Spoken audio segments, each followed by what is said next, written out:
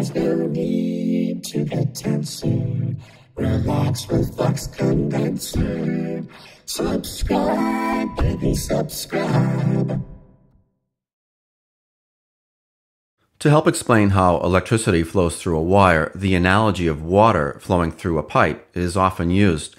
I'm a bike rider though, so I think of it more as a cyclist riding down the road. It's actually pretty simple. A bicycle rider has stored energy, which can be used to turn a bike wheel.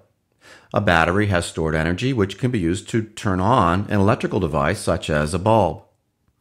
By applying pressure to pedals, which is measured in torque, there's potential for energy to be delivered through the chain.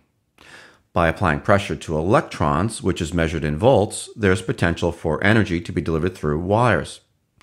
The rate that a rider moves a specific amount of chain is measured in revolutions per minute, or RPM. The rate that a battery moves a specific amount of charge through wires is measured in amps. The combined power of torque and RPM to turn a wheel is measured in watts.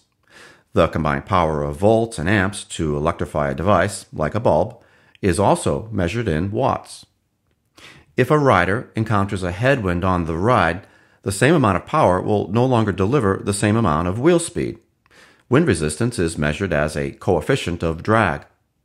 If a battery encounters increased resistance when powering a bulb, the same amount of power will no longer deliver the same amount of brightness. Electrical resistance is measured in ohms and is represented by the omega symbol. If a rider is to move the wheel at the same rate with increased headwind as without, the pressure applied to the pedals needs to increase. This can only happen, though, if the rider has the required strength and stamina.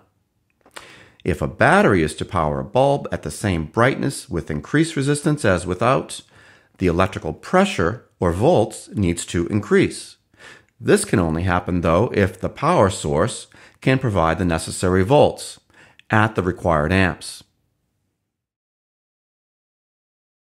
Just as math formulas can be used to analyze a bike rider's work, there are formulas to analyze electricity's work.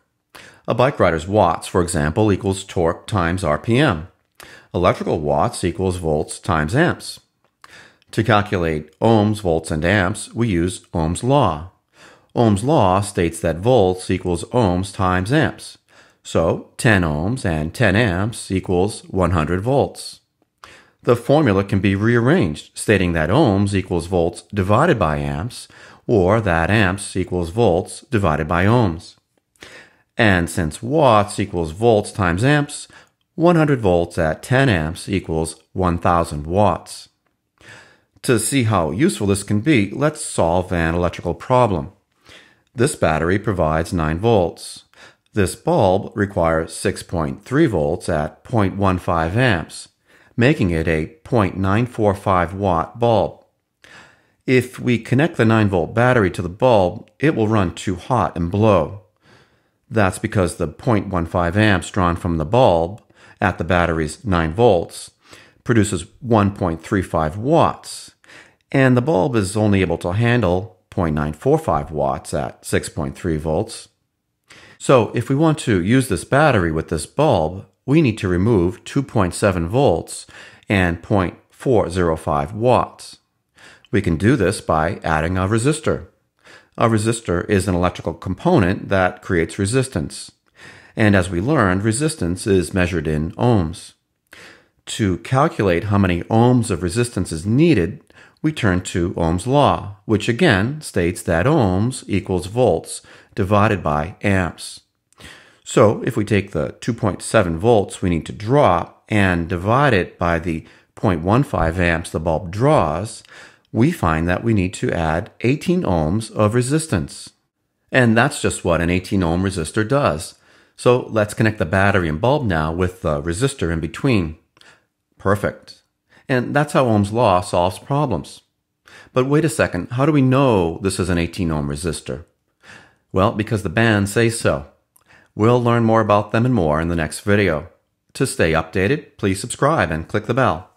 And if you like this video, give it a thumbs up. I'll see you soon.